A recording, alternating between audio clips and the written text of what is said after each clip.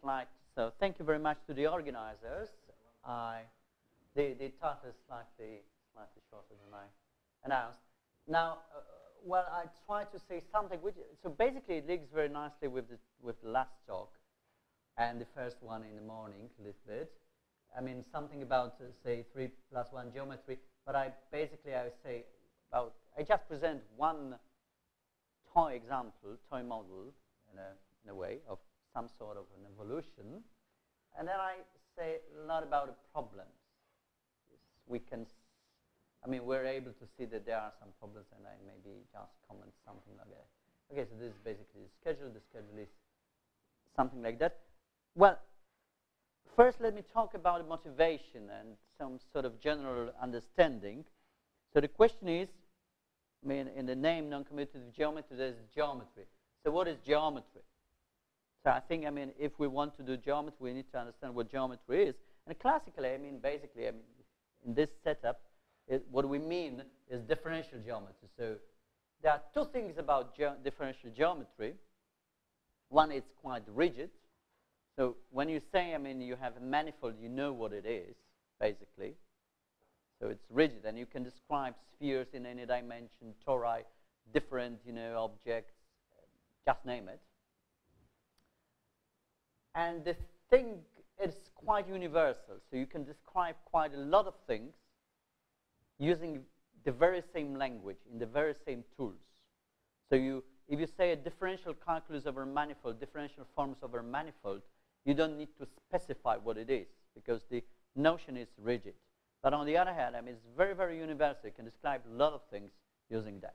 So this is the first thing. And, I mean, you have bundles, you have subbundles, principal bundles, group action, manifolds, submanifolds, everything. You can make sense of talking about some invariants. You can make sense of, classifying things, saying what is the, or at least asking relevant questions. I mean, what is the space of something? So basically, you can pose meaningful questions. And those meaningful questions, I mean, well, I mean, some of the conjectures, long-standing conjectures, or open event problems in differential geometry are there. I mean, same thing, I mean, for the objects that we are interested in, like Dirac operators. I mean, you can ask meaningful questions. I mean, so take manifold, take Dirac operators, for instance. I mean, what is the lowest eigenvalue? What is the behavior of eigenvalues, and so on and so forth. But sometimes even, and this is, one of the beautiful things in geometry, you can answer these questions. And this is, I think, I mean, this is what it's all about, what mathematics is all about. Now, I mean, since this part of the workshop is related to physics, mathematical physics, so the question is, well, what is the relation with physics? And of course, the relation with physics is very simple. I mean, basically all of the classical physics, or most of the classical physics as we know it, say mechanics, is based on differential geometry in one sense or other. Well, yes, but I mean, okay, I mean, but if you say about, if you ask the question, so say the question of the motion of planets, something like that, classical mechanics in this sense, I mean, this is basically differential geometry. Well, quantum physics, I mean, maybe quantum physics would be more probability and all that, something like that. Statistical physics. Yeah, statistical physics. Yes, statistical physics is, yes. But then it would be related also to quantum physics. So quantum physics, in the sense we know, learn at school or something like that, I mean, like you take a Schrödinger equation, Schrödinger operator and all that, this is a mixture, and it's a mixture of differential geometry, because, I mean, basically what you're doing, I mean, you're taking the operators that you know from differential geometry, partial derivatives, I mean, Laplace operator, something like that. You put somehow different meaning to it, and you understand them more as operators in the sense of operator algebra, so operators acting on some Hilbert space. So there's a slight difference, but basically, I mean, there's a relation between all of that. So this is where we stand, and this is what geometry maybe should mean, and the geometry, I mean, how it's understood now and how it's related to physics. Now, of course, I mean, geometry, when you say, I mean, all of the classical physics, I mean, classical mechanics, but also, classical field theory. If you go to field theory, I mean, all of Young Mills theory, for instance, this is nothing like geometry of principal bundles and connections on principal bundles. Now, why extended geometry? So first, I mean, I would say about 3 approaches to it. The first approach is you extend the geometry and look at the consequences. That's been, this is, what people doing mathematical or theoretical physics do. Basically, they extend the geometry. So when you have one group, you look for a bigger group. When you, run out of groups, you look for supergroups. So when you run out of classical symmetries, you look for supersymmetries. Well, when you bored with points, I mean, you look for strings. I mean, and that's how it goes. I mean, you add something more in the, extending notion of, that we know. I mean, notion of a Lie group, notion of a Lie algebra extended by Lie superalgebra, Lie supergroup, manifold, supermanifold, so on and so forth. Strings, brains, whatever. Second approach, well, you look up what the geometry is and try to describe it. And that's what people have been also trying to do. You look up what is the geometry that you encounter in the world, and basically it's, sort of boring, but anyway, and try to describe it. I mean, just that's the approach, that's also, been somehow advocated in non-commutative geometry. I mean, namely, you look at the data with, say, standard model, and you make the interpretation of it, or make the interpretation of maybe some cosmological data, or data from whatever experiments that you might have at hand, including, for instance, this quantum Hall effect or whatever, and then try to make the geometric sense out of the data. And of course, there's a third approach. You just ignore everything and just make it for fun. Still, I mean, I try to stress it, and this is, sort of a motivation that I'm looking at. Geometry, I mean, even non-commutative geometry should be a notion large enough to include, something we know. So basically, classical differential geometry, classical manifolds, so commutative manifolds, as we say. And extend nicely to some non-trivial examples. So if you have at hand an example that you believe should be described nicely by this extension, I mean, it could be non-commutative torus, quantum groups, fractals, finite spaces, matrices, whatever. But then it should be rigid enough in a sense that we don't need to, say, okay, for a non-commutative torus, we need this notion of geometry like that. But if you go to fractals, we need to take this. I mean, if we're talking about geometry, it should be more or less, some people would say more or less in a rather deep sense, one notion. So it should be something that is, rigid enough. So this is some sort of an approach that I'm advocating. Again, there's this, behind that's motivating what I've done. Now, we've had, this definition. We've seen this definition many times. So this proposition for the notion which would be rigid enough, or say, large enough, big enough, to say something, to have everything, is the one of spectral triples, and I just, flash those 5. Yeah, I mean, the 0.5 here is, nasty conditions, say, of analysis type or whatever, I mean, operator algebraic type, or, I mean, functional analysis type. So basically, I mean, the spectral triple is a little bit more than a triple, I mean, but basically it's an algebra, which we understand as operators in a Hilbert space, bounded operators in a Hilbert space. And this algebra should be, good enough, whatever it means. Then you have, this Hilbert space, basically separable Hilbert space, and then an unbounded operator with some very nice conditions, and a lot of other things that intertwine between this operator, Hilbert space, and the algebra. Now, you've seen this definition in many, so to say, versions, or maybe one version which just says, well, you have this AD. Sometimes you might have this J. Sometimes you might say, well, the J is not good enough. So this is one thing. The second thing is that, I mean, you might have seen this order 1 condition. Also in other disguises, I mean, you can reformulate it, you can formulate it quite differently. Sometimes you say, well, this first order condition is not good enough, and we know of examples that you cannot actually satisfy it. So this is one of the things. So you might wonder, I mean, what really, I mean, the good definition is. Then, of course, I mean, what I've not written, I mean, are those conditions that are, for instance, necessary for the reconstruction theorem, which, I mean, could be, well, in one version, some sort of either Poincare duality or this, at least this co-cycle condition, something that distinguishes classically between manifolds and orbifolds and so on and so forth.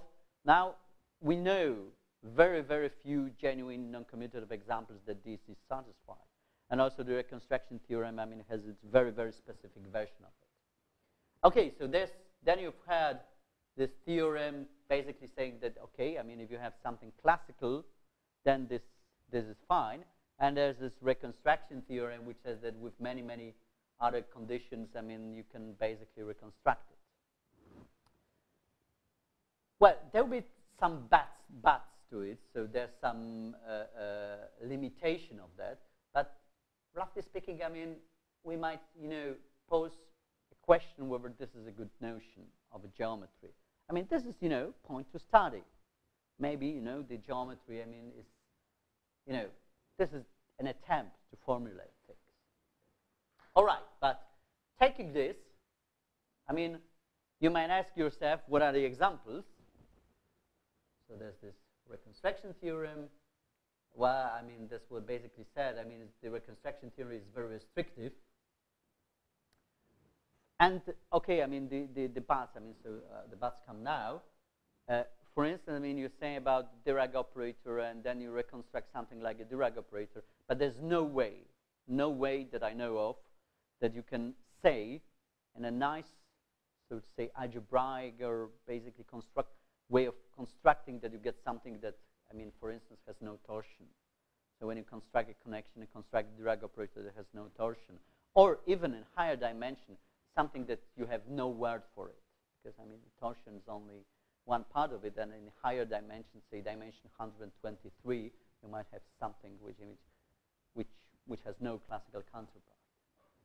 So then there's something else. I mean, if you have this definition, it's very, very nice, and but it's limited. I mean, for instance, I mean, the limitation is that there's no good description in this language, I mean, of something which are principal fiber bundles.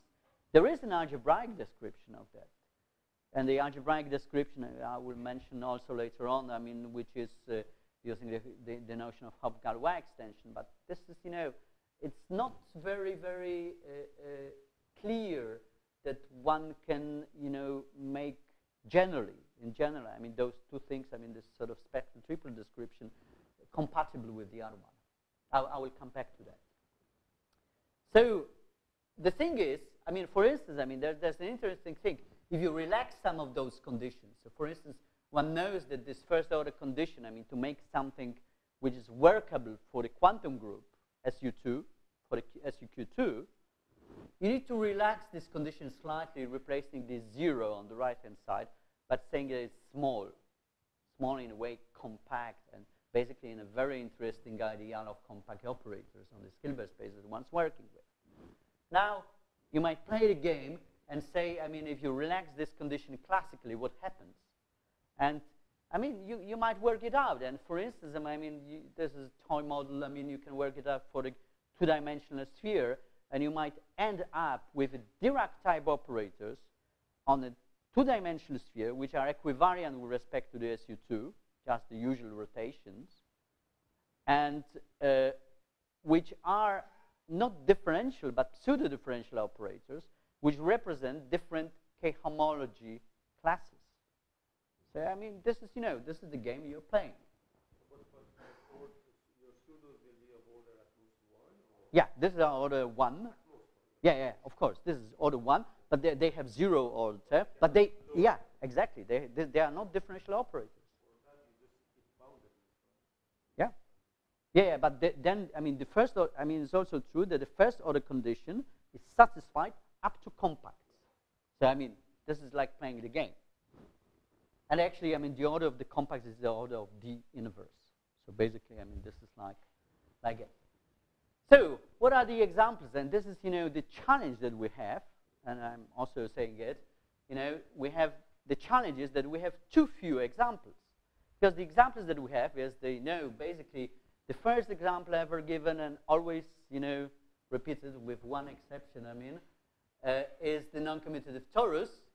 And basically, one says you're in the non-commutative torus, and you have this fantastic Dirac operator that comes from two derivations, so long-lived flat Dirac operator. I mean, this is the only one we knew. I mean, of course, there'll be a correction to that. I mean, thanks to the works of many, we know a little bit more. But so far, just open any or most of the books. That's it. A little bit boring, I would say. Interesting, but though boring. Finite dimensional algebras. Well, matrices are cool. Since something like more than 100 of years. But, if you ask physicists, talk to physicists and talk to them, well, we go do things with algebras, and we use the language of spectral triples.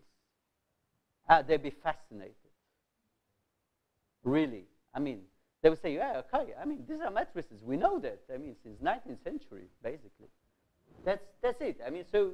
We need to look for something more. Now, quantum groups and quantum spaces, homogeneous spaces, this is a real challenge. Of course, they're neither quantum nor groups. But as you look it up, when you look at the spaces, well, okay, sphere is different from torus, but basically in 2 dimensions you can classify our topological spaces. Well, a little bit more difficult in 3, a little bit more difficult in 4. But if you look at this, so okay, groups. Basically you can classify. Lie groups. Homogeneous spaces. You can also say something about. But when you look topologically, for instance, at a quantum sphere, at a quantum SU2, and all the quantum groups, they basically compacts plus something. So from the point of view of operator algebras, and especially if you take this point of view that compact operators is something negligible. This is sort of infinitesimal in a sense. Then basically, I wouldn't say they're boring because they might have interesting geometry, but they're looking at the geometry of a infinite, well, of basically something like 0. Well, sorry. Of course, you can have more structure. Yeah, I'm not saying, but topologically, for instance, spheres are, of course, this is might be the interesting thing, algebraically, this is okay, but then there's this, there's also sort of a discrepancy, because, for instance, if you look at the quantum sphere, topologically, the standard sphere is a point plus compacts, right? And of course, the thing is, if you look at the algebra of polynomials in the generators, there's one algebra. And for instance, the good question is to find the algebra that sits in between, which would correspond to something like the smooth algebra. And this is a challenge. I'm not saying that's not a challenge. This is a challenge, but you know full well that deep theory shows that it's very much like a practice. For instance, yeah. I know this is interesting. But the thing is, you need to, for the standard Podley sphere, for instance, where one can play the game of the spectral triple, even though, at least not all the conditions are satisfied. For if you take a family of other Podley spheres, then you cannot satisfy the other one condition, and you have different Dirac operators. So this is a challenge. Then, of course, YR deformation, which is fantastic, but we are basically back to quantum mechanics. And there's another thing which is also very fashionable, maybe in this, not here, but at some other meetings, and if there are people from the Perimeter Institute here, they know it, which is so-called kappa deformation, which is basically known in the world of doubly special relativity, and thanks to Marco Matassa, we have a notion of spectral triple on it. Though, what one can say, again, what we do, we change the geometry slightly because this is a notion of twisted spectral triple. All right. So, yeah. Oh.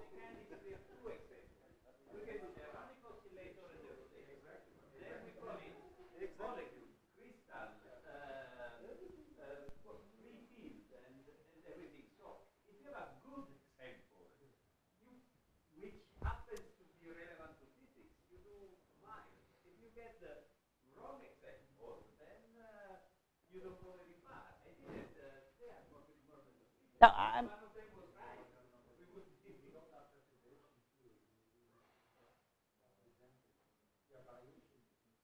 yeah, I mean, the thing is, there's, you know, Fidel, I mean, the question is, I mean, whether we want to do physics or mathematics. This is one thing. If you want to do mathematics, I mean, what you would like to have probably is one notion that all these examples fit in. Yeah, exactly. And this is what I'm worried, because I mean, what I'm worried a little bit. I mean, I'm not saying it's all wrong, but what I'm saying is a challenge, and the challenge is the following. Find a common language, because I know that, for instance, in differential geometry, when I take a principal fiber bundle, it doesn't matter whether I take to describe it. I know how to describe it, no matter which Lie group I take. Could be U1, SU2, SU5, whatever, an exceptional group. I know how to describe it. That's not the same thing here. So here the notion of geometry, is not that rigid. I mean, in this thing. I mean, in those examples. And so I'm worried about examples because, I mean, well, I can say also, I will mention one example which I believe needs to be a fantastic example of non-commutative geometry, which creates some problems.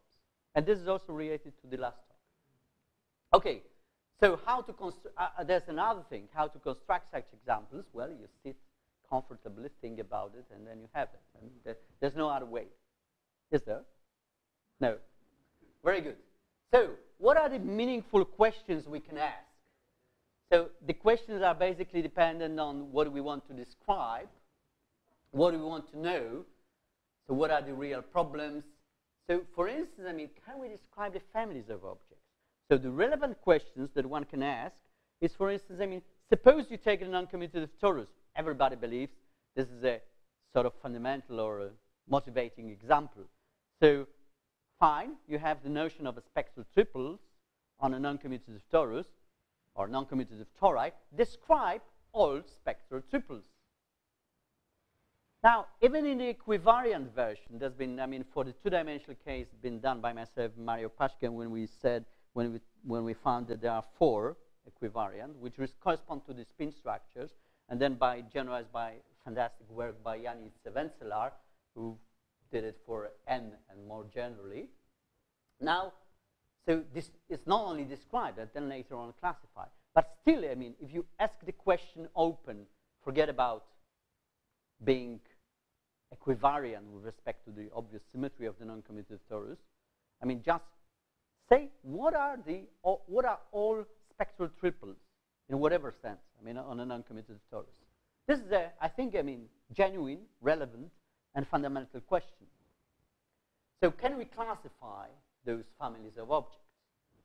Maybe this is, sort of attempt, reaching too far. But I mean, these are the meaningful questions. Now, there's another question, I mean, which is very, very interesting. So, can we bridge, I mean, link some of the constructions that are purely algebraic, like I mentioned in the case of the Hopf-Galois extensions and connections on the principal bundles, with this approach.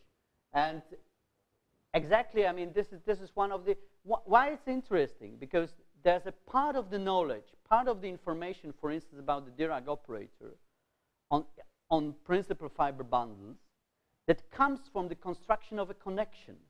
So on one hand side, you have something which is purely, I mean, which could be understood as sort of more or less algebraic object linked to differential geometry and all that. And there's an algebraic description in the non-commutative sense of that, thanks to, well, I mean, in mathematics side, I mean, Schneider and all, physics, well, sort of mathematical physics side, Jean-Magid, Tomek Brzezinski, Piotr Hayas, and many, many others. And the thing is, can we build a bridge between those two?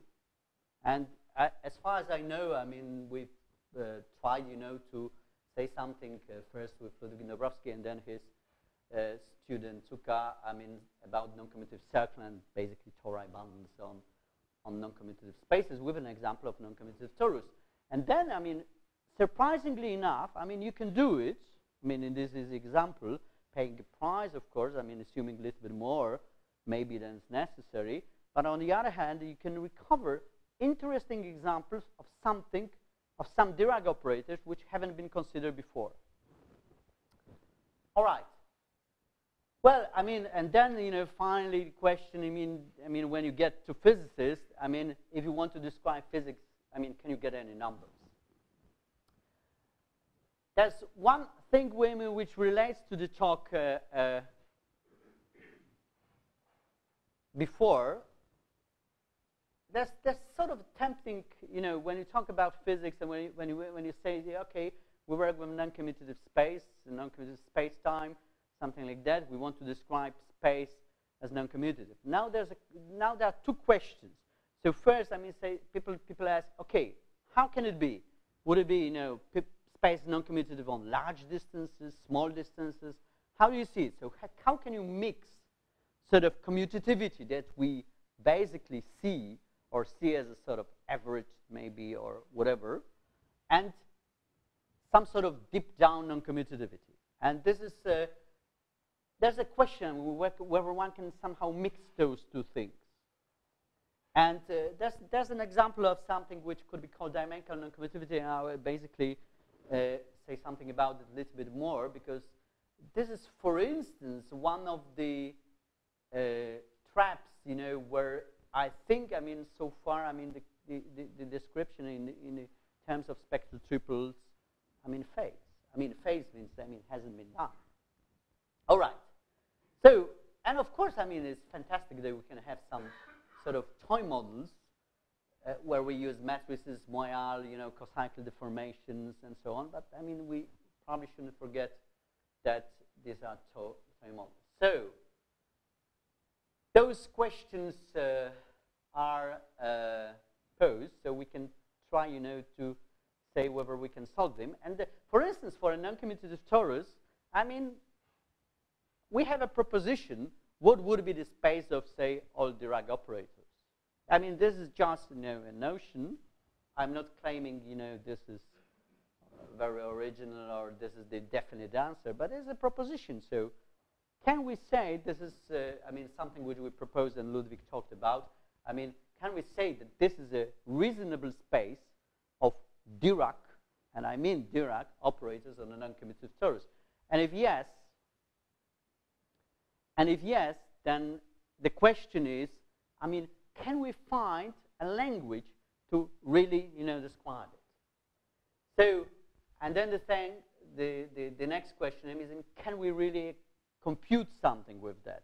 So, for instance, I mean, that was what was done, and by many people, I mean, compute, for instance, something like a Gauss-Bonnet or some function and show that it's zero or non-zero, or compute its value. And that's been done for this family, as Ludwig said, I mean, up to the epsilon square only. So, and then we can, I mean, what is, for instance, I mean, the question for the non-commutative torus? If you have all those examples of Dirac operators, I mean, can we identify them, link them by some transformation? I mean, like we know that for the two-dimensional torus in the classical one, I mean, all metrics are related by some transformation, so something like that. And the last thing, can we make a leap towards something which one called 3+1 geometry? Well, commutative time, and I mean, make some genuine models. I mean, models, again, toy models, I'm not saying anything deep, of something which is an evolution of non-commutative geometry. I'm not trying, as there were some remarks and during this week about, and talks about Lorentzian stuff. I'm not, trying to do Lorentzian stuff. Why? Because I think, finding good words, I mean, it's not, in the end, when you try to do something, and even in the end, when you write Einstein equations, when you make Lorentzian manifold and everything, I mean, in the end, I mean, basically, you want to have this equation and solve it. You put some parameter time and you solve it. So I mean, make it very, very primitive, very, very poor man's model of something like a non-commutative geometry which evolves in time. And I will also comment, I mean, what are the traps of that connected with that. So this is what I'm concerned with, and this is something very, very primitive. So can we actually solve a term model? And I will show you. I mean, you can actually solve. So what are the spectral triple of a non-commutative torus? So the model will be non-commutative torus for obvious reasons, because I mean this is benefiting from the work of many, including those here in the room.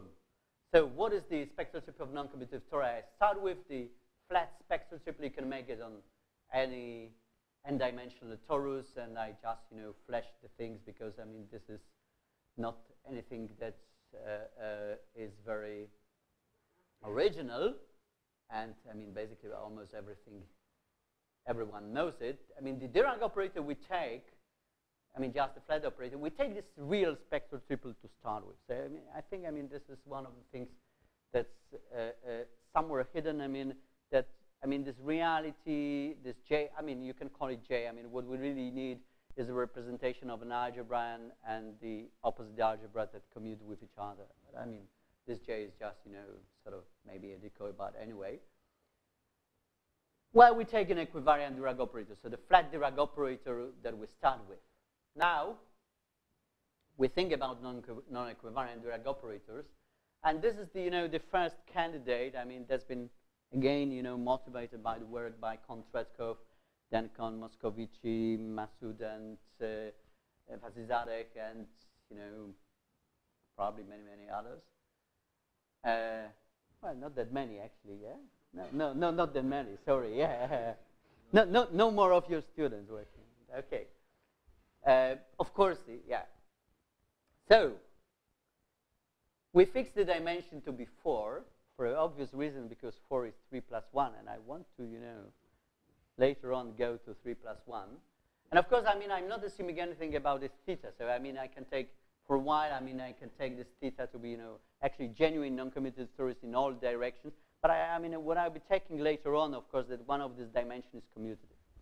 Anyway, so what is, we want to stay in the realm of spectral triples. So I don't want to switch the geometry, because I mean, that's what I said. I mean, I want the geometry to be some sort of a rigid notion.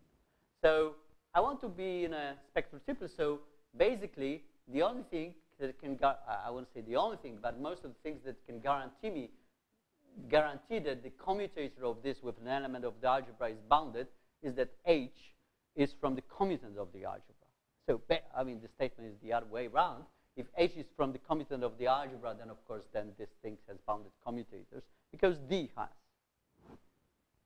So, well, then we can try to work out the functionals, some reasonable functionals that people in physics use, in this case, for such a Dirac operator, which, I mean, uses the calculus of pseudo-differential operator developed by, well, Kondratiev, Kon-Shamsuddin, Kalhari Vasizadeh, and also present in the work by Cyril Levy, Jimenez, I don't remember the first name, and Sylvie Page. All right. Now, what I take as a functional, I'm working in 4 dimensions, so this simplifies quite a lot. So I'm taking just the Wojcicki residue. I use the fact that on this pseudo-differential calculus there's a Wojcicki residue. So I take this as pseudo-differential operator. I take D minus 4, which would be something like a volume of this non-commutative manifold. And I take D minus 2, so basically the inverse of the whatever generalized Laplace operator. Well, I mean, it's just a proposition. So I take something like a cosmological constant times the volume plus the whatever Einstein-Hilbert action. Of course, a word of caution. I mean, classically, well, I would know whether this really is a curvature or this really is something different. I mean, as I said, we are in dimension 4. nothing really guarantees that this operator dh that I had here, so this, is without torsion. I mean, I don't even know what is torsion non-commutative. So, I mean, nothing would really guarantee that this is, I mean, one can expect that this might be the case, but nothing would really guarantee that this is, say, torsion-free. So I'd be very, very cautious saying that this will give me something like an Einstein-Hilbert action. It could be Einstein-Hilbert action plus some torsion, which actually, you know, say that is age-dependent. Well, that's it. So before you start complaining about those assumptions, I know these are assumptions, so I know this might not be a minimal operator. There's not a good notion of minimal operators, but say there is. So minimal operator is the one operator is sort of genuine. It is.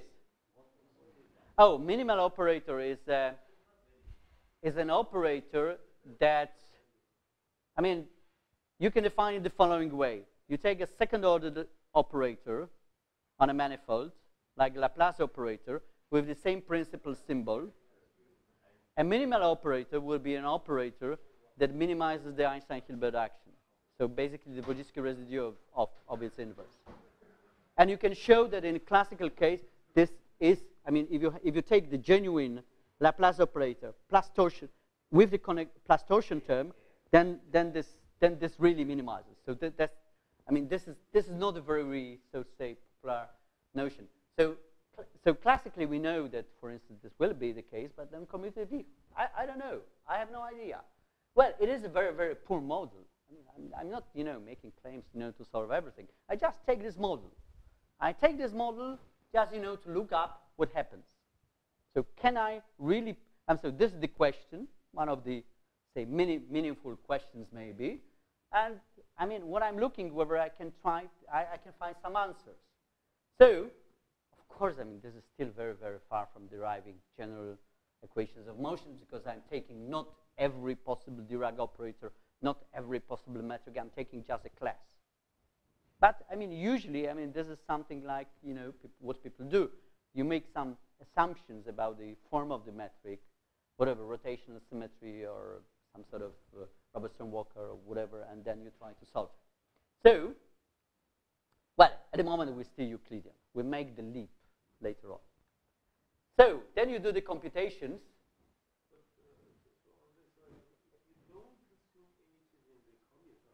I assume H is in the commutant, yeah. Absolutely, yes. But I mean, if I'm taking an operator with H not being in the commutant, of course I can make the computation. But what I'm really doing, I'm taking, what I'm taking. Yes, but then I will take, I'll make one leap, I mean, and this is what Ludwig was saying. So suppose, so what I'm taking is I'm taking H inverse D H inverse, where D was, say, this gamma I di, right? Suppose, and this will be in a couple of next slides, I'm taking, well, dH tilde, which is, say, gamma 0 d0. I'm using, you know, the whatever Minkowski notation, but doesn't matter. Plus H inverse, say, gamma I di H inverse. So I'm taking it. Then, if this is not from the commutant, you no longer even with the twisted spectral triples. So what it means? It means you basically can take any operator. Because, I mean, there's no rule. I mean, the commutators with the elements of the algebra are not bounded. So, I mean,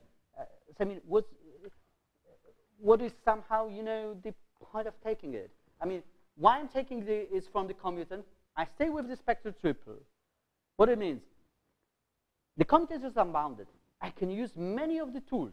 For instance, I can, in principle, I can use Kolmogorov local index formula. So, I mean, this will give me, I mean, this operator, since it's commutator bounded, its spectral properties are basically the same as spectral properties of D. If H is bounded, H inverse, this is positive element bounded from the commutant. So I can use the, I mean, basically all the machinery of Kolmogorov, I mean, for the localist index formula works. So I can compute what's the cyclic cocycle. Well, of course I know that this represents a K homology class. And just by, simple arguments, continuity, you can make a path. This is the same K homology class. But, there's a lot, the things in the background that work for spectral triples are there. So, it is like considering sort of a different geometry within the same topology class. So, that's how I understand geometry. Geometry in the sense of Riemannian geometry, choosing different metrics, and choosing different Dirac operators, is like considering sort of a family of geometries within one class of some topology. Say fundamental class of manifold, whatever. This is something like that. All right. So you do the computations, and of course this is, computer assisted. And even for the computer, 5.43 seconds, it's like eternity. And you can see that the terms to be manipulated is, the number of terms to be manipulated is like something like 72,000. So, if you want to do it by hand, good luck. You get an answer, and basically you can write the answer, in a much better way. And this is basically the functional. So again, it resembles, what you got. This is something like that. Well, this is the usual trace on the non-commutative torus. So the usual trace on the non-commutative torus is, of course, a trace. The trace is on the algebra of the non-commutative torus. Here, H, and of course, all its derivations are in the commutant. But the commutant of non-commutative torus is also non-commutative torus. So no problem with that. So how trace of H is computed? What do you mean how it's computed? It's just... H is not in the algebra. But it's in the commutant. Yeah, the trace extends to the commutant. This is not a big deal. So, this is trace, so this is the volume of this non-commutative torus, which, agrees with what you got, of course. This is the Wojcicki residue. You can you can rewrite it using the properties of the trace. The trace has a very nice properties on non-commutative torus. The closeness of the trace and so on and so forth. So this is basically the same, because, this is, like pushing the Laplacian and using the closeness of the trace. So you have something like that. And now, comes the test. When I got this, I say, oh dear, it doesn't look realistic. So you look what's the classical result, and the classical result for the curvature on a conformally rescaled metric on a 4-dimensional torus is something like that. Well, so it means, this is the classical result. So here is the result when you have, square root of G times R, roughly speaking. This is, I want to point out, that this is not really, you cannot single out the curvature. What you can single out is only the square root of G times curvature, roughly speaking. All right, so this is the classical result. So basically, it agrees. This is a very nice thing. So, yeah, exactly. So, and then, you can be brave enough, having this sort of functional. This is a functional. So you have an element from the commutant of the non-commutative torus, H. You have the functional. So you can, it makes sense to ask, what are the equations of motions, and you can basically write them down. But how can it be different? Because you take G, and you take an element in the commutant. Yeah. J times some element. Yeah. Yeah. On the right hand side, you do the same. Then you could just also get rid of the J. No. Under the trace. Well, under the trace, yes. Yeah. It will be the same. Yeah. Yeah. Yeah. Exactly. J is J. Without computation, you can tell me? Yeah, because yeah. In our case, we cannot say that. We cannot compute anything. That is the same computation. This is the same computation. The statement is no. The thing is, if you have a Dirac operator, which is the classical Dirac operator, and you make this sort of rescaling, and that's also been observed by Conor Moscovici. This is a genuine Dirac operator, not a real spectral, but genuine Dirac operator for the usual thing. But for the commutant, it's like theirs. So No, but the two-dimensional case, you get a very Oh, two-dimensional, yeah. Two-dimensional case is very, very different. Yeah, this is 4. All right. So you can get the equations of motions with respect to the h only. So you know what I'm making less. But then, I mean, let's do the following thing. So this will be leading, you know, to the evolution. So first, assume that we have something like a two-dimensional torus times S1 times another S1. I forget about one S1. It doesn't really matter. And assume that what I have, I take h to be a very nice element, to be the exponential of some function of this t. T is from this S1. Later, I mean, again, I will make this leap, you know, to the non-Euclidean case, times p, where p is just, for instance, take it, and I just explain why, because, I mean, it will simplify quite a lot of things. I mean, exponential of that, I mean, it's nicely simplified, for instance. I mean, power surface projection. I mean, this is one of the beauties of the non-commutative torus, that you have inside non-trivial projections, which are very nice elements. I mean, so you have these projections. So we fix the two-dimensional non-commutative torus, take one circle which we forget about, and one circle which, say, plays the role of time, at the moment Euclidean time. And you can compute what is the action functional in this case. And this action functional, I mean, depends on some, this cosmological constant. There's a trace of p, which, I mean, if you take the sort of generic, I mean, generator of the K0 group could be theta, I mean, it will be theta. And depends on some other constant which also depends on the projection P, which, I mean, is computable, but, I mean, it doesn't really matter. So then you can make the final leap. I mean, again, I mean, this is Pursman theory, but you make this leap. This is Giancarlo Vic. So I didn't realize, I mean, he was Italian. So we make the Vic rotation. Yeah, I mean, roughly speaking.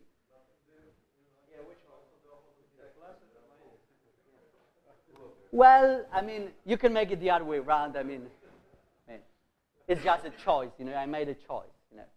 So then you have this, after Vic rotation, you have something like that. And I mean, you can. I mean, this will be like a differential equation, a very complicated differential equation for this function f of theta, f of t.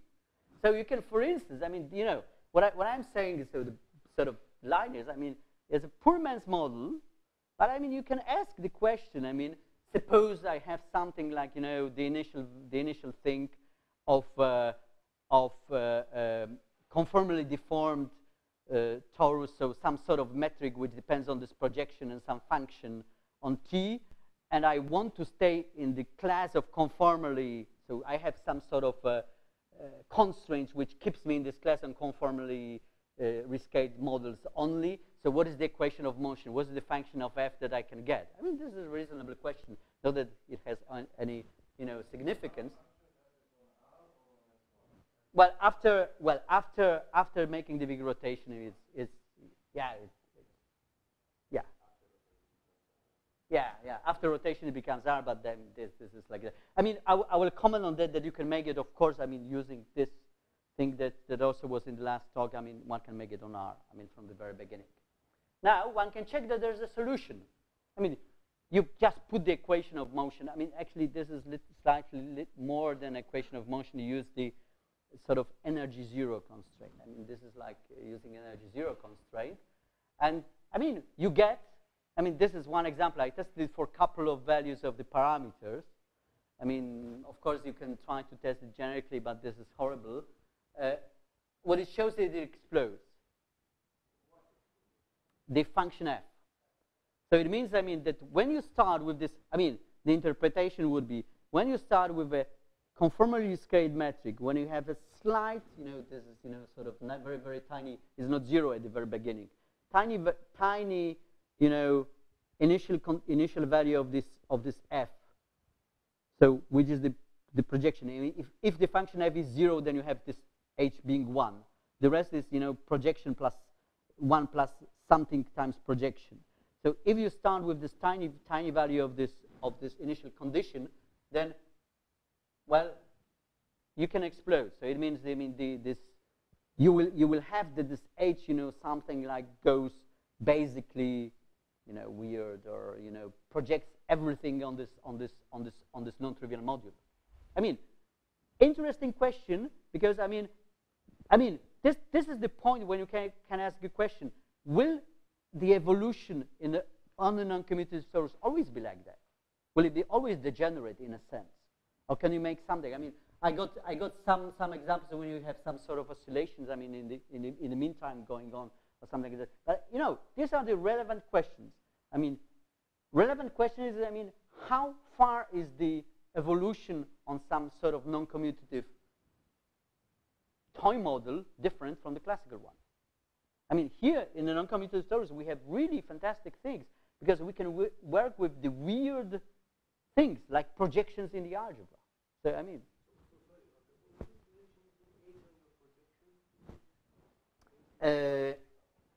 well, H was e to the f of t p. So p is projection. Yeah, exactly. And then when I look, I mean, so the thing would be, since this is basically 1 plus p times e to f t minus 1, right? Because when projection is a projection, then basically if f of t explodes, then it means that this sort of projection on this module, I mean, explodes. All right, it's a very simple model, but this is what I believe. This is a question, an example of a question which is both relevant and admissible. Admissible in things you can ask it, formulate it precisely, and you can try to get an answer. Yeah, of course. Yeah. This is a very good point. Well, another thing which is something that you mentioned, I mean, you can consider breathing torus, which is something that came to my attention years ago, talking to the Marseille group, and especially Thomas Schucker, I mean, who said something, posed the problem of a breathing non-commutative torus. So in a way, you can address it in this language. So I mean, in 4 dimensions, 3 plus 1, you just take this thing, and then if this H is not from the commutant but from the algebra, you're no longer with whatever twisted spectral triples or anything. So you lose the notion of geometry anyway. But if this is from the commutant, you're still in the geometry understood as spectral triples. So well, this could be done. I mean, I will not bore you with the details. I mean, this is another project, I mean, that I've been doing. It is, I mean, the remark is, I mean, the computations and everything is like the asymmetric torus that Ludwig was presenting in 2 dimensions, but here is in 4. I mean, the only difference, similar action, is just more complicated. And I mean, are there any reasonable solutions? I mean, okay, this is the, in preparation. So I mean, I will maybe show some. Okay, some general classical remarks. Sorry. Yeah. Okay. Yeah. I apologize to Einstein. Yeah. All right. So. All right. So the thing is, for instance, I mean, how do you actually look at the curvature on some easy type of geometries, like if you take a manifold M crosses 1, and then 5 minutes. Okay, so I try to be very, very quick.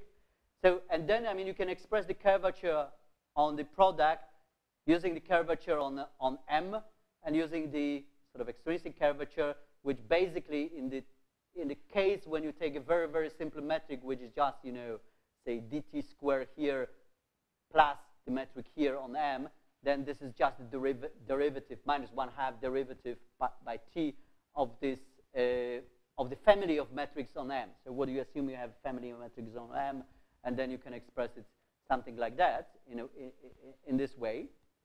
So basically, I mean, this is the Euclidean version. You can have the version which is non-Euclidean. I mean, you just change the signs. I mean, that's the only thing. So you can basically generalize this expression in some sort of non-commutative way. And to generalize this expression in a non-commutative way, I mean, you just say, well, let's assume that I have some sort of family of, say, Laplace type operators on this product, say, manifold or even spectral triple, and you say you have something like a Laplace operator on a spectral triple, and, or say non-commutative manifold, and you construct something like that. This is a very naive operator. Why it's naive? Classically, it has torsion. But, I mean, since non-commutatively we don't know what is the torsion, I mean, just admit it. And then you can just, you know, try to say what would be the corresponding formula for something like the general Einstein-Hilbert action, but, you know, expressed in terms of this operator only. I mean, and then you can suggest something like that. So you take the, say, this, so assume this is a three-dimensional thing. So you take Wojcicki residue and this three-dimensional stuff to the power minus 1/2. I mean, this is how it should be. And then you can express the rest in terms of, well, this Laplace operator and its derivative. So, I mean, and the same formula, I mean, sort of a more advanced but similar formula can hold for the Dirac operator as well. Then, what is the lesson that we learned? So I'm coming shortly to the conclusions. So still we have no idea what we compute. I mean, basically it is a curvature. It's somehow like Ludwig said, dressed curvature and some functional. So notion about torsion, I have no idea. I mean, how to say what is a torsion. Volume form, well, this roughly, I mean, we might have an idea what's the volume, but a volume form itself, that's, you know, that's the thing. Special cases are computable. Generally, I mean, finding some solutions and finding something is a problem. Now, this been also, you know, posed the question, is there an algebraic way to compute curvature, like, you know, in the paper of Rosenberg? There's another idea, I mean, which is, again, explored. I mean, link those algebraic things from the principal bundles. When you have the notion of connection, and part of the metric comes from the connection, and then algebraically you can for the connection on the modules, connection from principal bundles, you can compute the curvature. So link it to the curvature, you compute that way. I mean, this is a challenge. And there's a fourth problem. There's a temptation to make non-commutativity evolve. So for instance, you take a family of non-commutative tori with this theta parameter depending on t. Now, what goes wrong?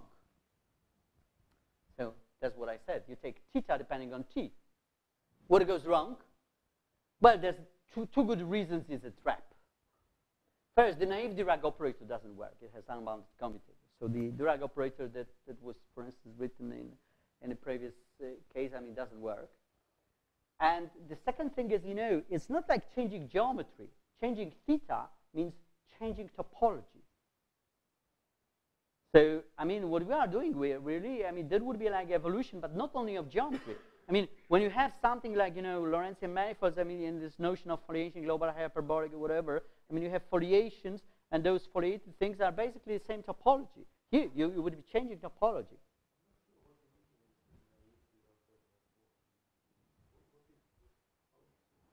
Well, naive Dirac would be something like, you know, gamma 0 d0 plus d3. Yeah. Yeah. Well, exactly. So take non-commutative torus with theta depending on t, and you make a very special theta, for instance. So you take, well, you take this lambda to be e to the 2 pi I t. You get a very nice example of something which is, yep, yeah, exactly. And you make a very, very nice example of something which is quite well known. It's well known that the Dirac operator exists on it, so there exists a K-homology class, and also unbounded Fredholm module which exists on that. It gives a very good cyclic cocycle, and it's been shown by Tom Hatfield. The question is to write it. So, okay, so I'm coming. So is the solution for this? I don't know. So conclusions, we need a good notion of geometry. We need to work out more examples. And instead of going Lorentzian, I mean, this is not, you know, criticizing. I mean, just saying as was said by my, you know, pre-speaker, so to say, there are so many notions of Lorentzian geometries, non-commutative Lorentzian geometries that they can get lost. So the thing is, maybe it's time to start a modus idea to check whether naive, non-relativistic evolution of geometry makes sense. Computationally is a tough job, but there are still many interesting questions. And I think, this is a challenge, to pinpoint those questions and, to say something about the answers. And, well, can one really make it to do something useful? I mean, there's another thing, but this is also sort of a question, to ask. So, thank you for your attention.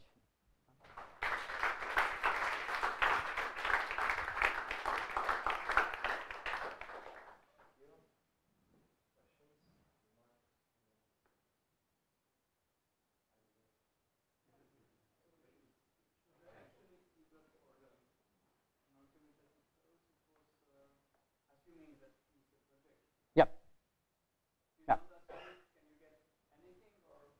Well, I mean, if you don't assume that P is a projection, it gets more and more complicated. I mean, you need to assume some sort of form of H, to really do the computation. And as far as I can see, in finite time, yeah. But in the four-dimensional paper, we looked at action, but without cosmological concept. Yeah. Yeah. Then you can characterize the minimum. Yeah. Yeah. But the thing is, I mean, you can minimize it. Yeah. But there's, I mean, again, I mean, the problem is, I mean, of the minimality of the operator. Minimality of the operator, because I mean, the thing is, yeah. Yeah. Yeah.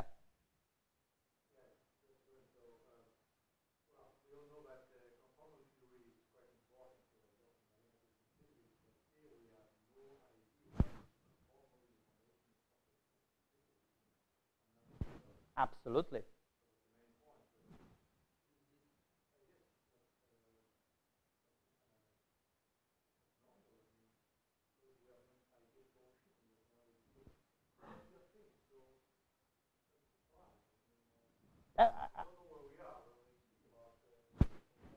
This is a challenge.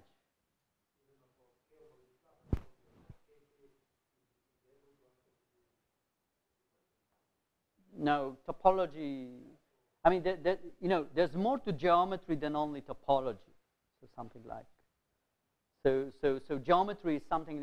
Basically, I mean, if you change the Riemannian metric, you stay in the same topology class, okay, homology class. So I think, I mean, the real challenge is, to understand those geometrical notions, to make sense out of them, and basically, I mean, you can do it by computing things. So that's a challenge.